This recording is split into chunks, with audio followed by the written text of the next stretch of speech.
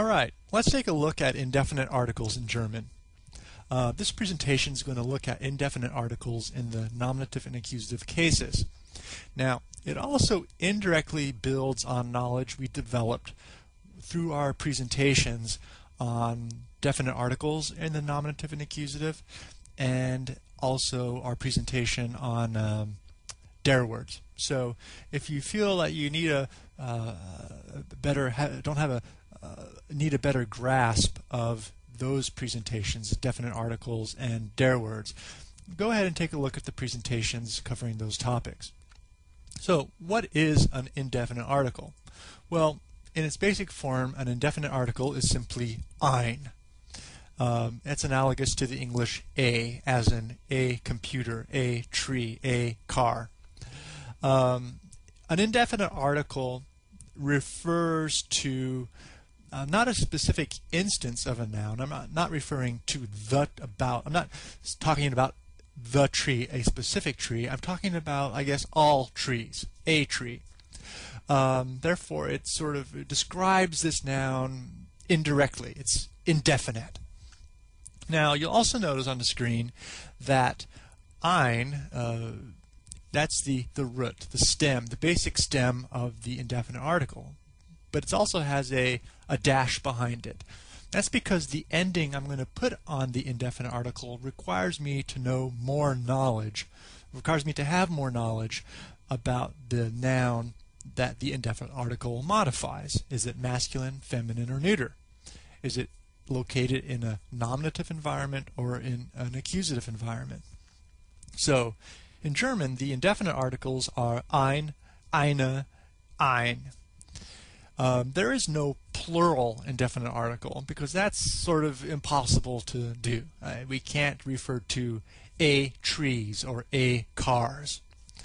You'll also notice that the only indefinite article that actually gets an ending is the feminine nominative.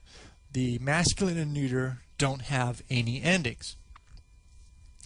Now let's take a look at the indefinite articles in the accusative case. Here they are einen, eine, ein. Now you'll also notice that in the accusative, the feminine and neuter remain the same. They don't decline. However, the masculine indefinite article changes. As the noun it modifies moves from a nominative to an accusative environment, this change is reflected in the type of ending that the indefinite article takes. Now, this same pattern is something we've seen developed in our discussions of definite articles as well as der words, and that is the Oklahoma box. Everything inside the Oklahoma box stays the same. The things outside the Oklahoma box change. So essentially, again, the only thing we really have to look at here are masculine nouns in nominative and accusative. So to summarize, indefinite articles have a root. This root is ein. Based on whether the noun the indefinite article modifies is a masculine, feminine, or neuter noun, and whether this noun is located in a nominative or accusative environment, I'm going to put the appropriate ending on. There is also, you'll notice, no plural indefinite article. And also, the masculine and neuter nouns do not take an ending. Not nouns. The masculine and neuter indefinite articles do not take an ending. So let's take a look at, we've sort of built our knowledge up, looked at the charts. Let's apply this to some real-life sentences. So, das ist eine Lampe. That is a lamp. Now, I know that Lampe is going to be a feminine singular noun. It's die Lampe. And I also know that we're in the nominative case because the verb ist, I'm talking about the lamp, or a characteristic of a lamp, or I'm simply identifying the lamp as being a lamp. Therefore, there is no action performed in the sentence. So I'm going to be doing nominative case. Das ist eine Lampe. I'm going to use the nominative feminine form of the indefinite article, eine. Now, if I take this sentence and move Lampe into an accusative environment, I need to introduce another actor, someone who actually does something in the sentence. So I'm going to introduce the pronoun, the personal pronoun he. Hat eine Lampe. He has a lamp. Now, I'm still dealing with a feminine singular noun, die Lampe. It receives the action of being had. Therefore, I'm going to use the accusative feminine form of the indefinite article, eine. Hat eine Lampe. However, as we already talked about, it's inside the Oklahoma box, so it doesn't change. It looks the same, but actually we're dealing with an accusative form of the indefinite article. All right, well, let's make that point a little bit clearer by looking at a same sentence or a similar sentence using a masculine noun. Das ist ein Tisch.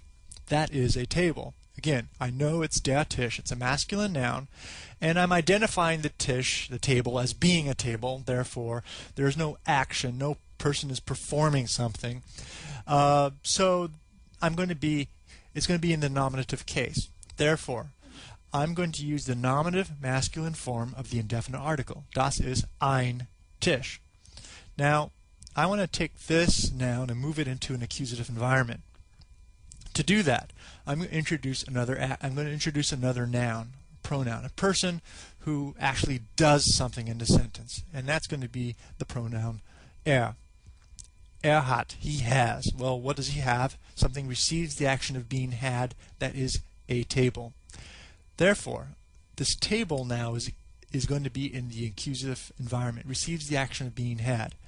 Now, I'm going to reflect this change. I need to use the accusative masculine form of the indefinite article, einen. It changes from nominative to accusative. So, as a way to summarize, the basic stem of the indefinite article is ein. Now, ein will modify a noun. This noun will either be masculine, feminine, or neuter. It will either be in the nominative or accusative case. Based on its position in this chart, is it masculine, feminine, neuter? Is it accusative or nominative? I need to tack on the appropriate ending. Again, we could also apply the Oklahoma box. Feminine and neuter nouns stay the same. Masculine nouns, or not, masculine indefinite articles will change. They will move from ein to einen. There is, as you recall, no plural indefinite articles, and also the masculine and neuter indefinite articles don't take an ending. Indefinite articles.